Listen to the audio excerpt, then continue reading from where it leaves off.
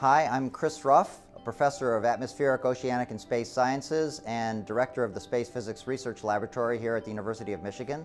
I'm also the principal investigator of a new NASA mission that was just selected last summer called CYGNSS, which stands for the Cyclone Global Navigation Satellite System. CYGNSS is going to be a constellation of 8 small satellites orbiting around the Earth that are going to be looking at hurricanes. We're really excited because this will be the first time ever that satellites can peer into the middle of hurricanes and predict how strong they'll be when they make landfall.